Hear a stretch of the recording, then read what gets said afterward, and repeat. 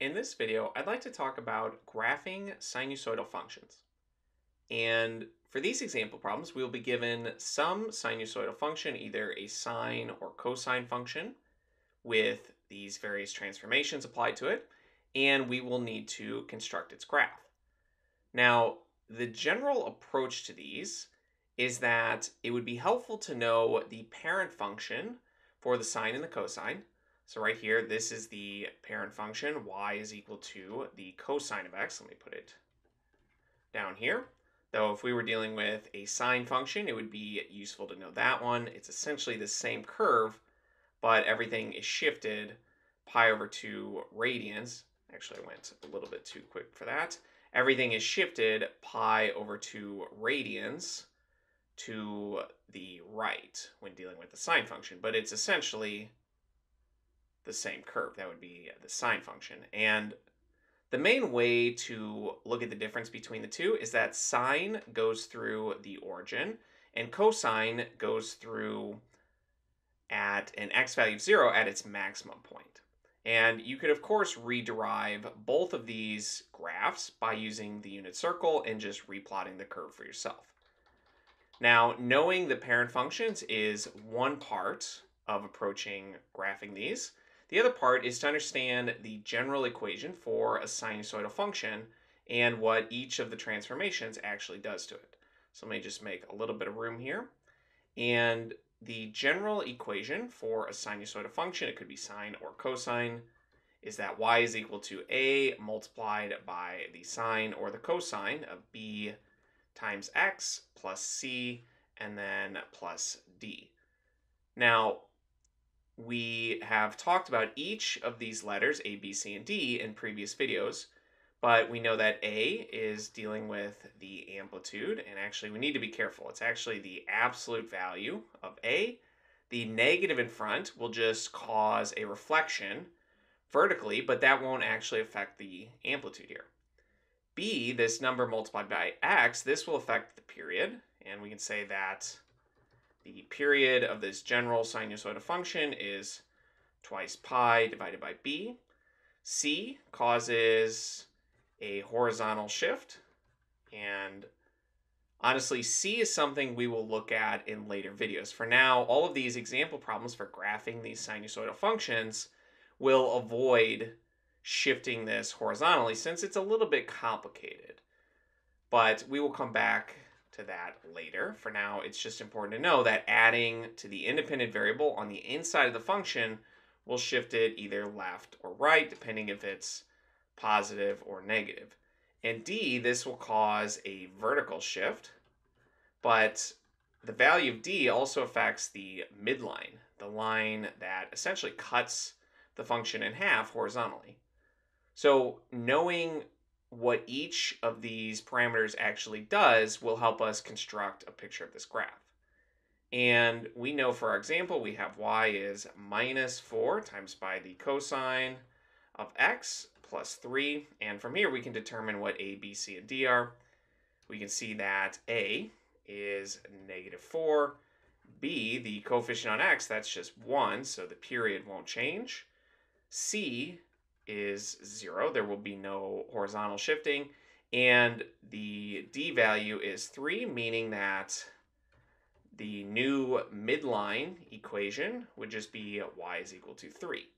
And for graphing these, it might be helpful to start by graphing the new midline.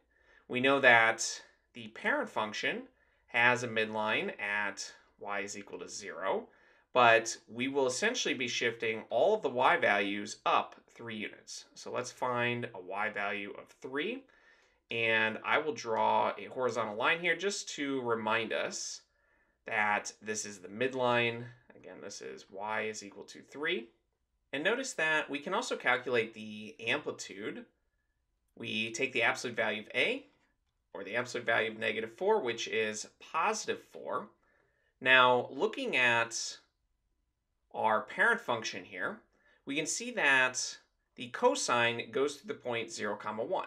When x is 0, the cosine is at its highest value of 1.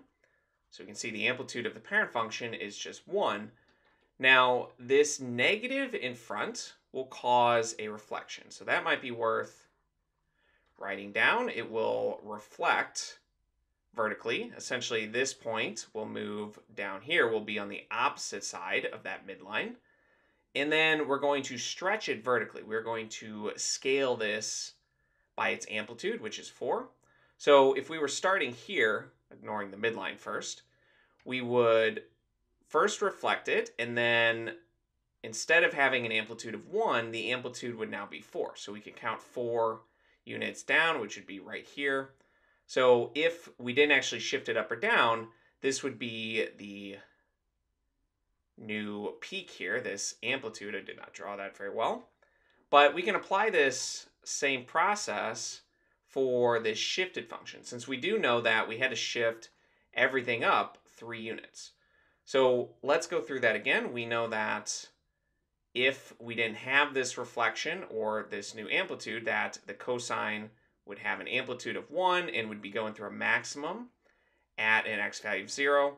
But we know that it's reflected, so that instead of being up here, it would be down here. And then its amplitude is scaled by 4. So instead of being an amplitude of 1, it needs to be an amplitude of 4, which would be 1, 2, 3, 4 right here. And this will give us a good starting point for our function. Essentially, it's going to look, let's say, something like this, though we need a little bit more information to actually construct the entire picture. And if we were using the interactive grapher on the Khan Academy exercise linked to these problems, then we would have 2 different points, and we would just need to drag them to correct spots, and the rest of the function would fill in. But if we're graphing these by hand, we need to recognize first that our period for this function is the same as the parent function. It's 2 pi. So it's going to have the same zeros. It's going to have the same points, the same x values for which this function goes through its midline. So essentially, we can just translate those points up to help us fill in this curve. It would go through here and here as well. And then on the other side, it would go through here and right here. Now, the other piece of information we can use is we can look at a minimum point from our parent function, which would now actually be a maximum point since we are reflecting it, and then we're going to scale it by 4 more units. So we know the minimum was here, but it's reflected. So we would be here, but now we're reflected up here. That's this negative. And then we're going to scale it so that its amplitude isn't 1. It should now be 4.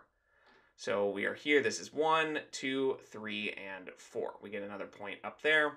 And if we want, we can look at the other minimum. It would have that same y value as this minimum. Essentially, all the minimums have the same y values, and all the maximums have the same y values. Meaning that if we look at this maximum, it would have a y value at -1, and same for this maximum, though after we shift it and then apply this -4 scaling in front, it would have a maximum of -1 as well. And we can see the general shape of this curve, so let me draw this in very carefully. And this curve, of course, is not drawn perfectly since I drew it by hand. But if you do want to check your work on these, what I recommend doing is plotting this using a computer graphing program and just making sure that the curve you plotted by hand actually matches up with the curve that you were given.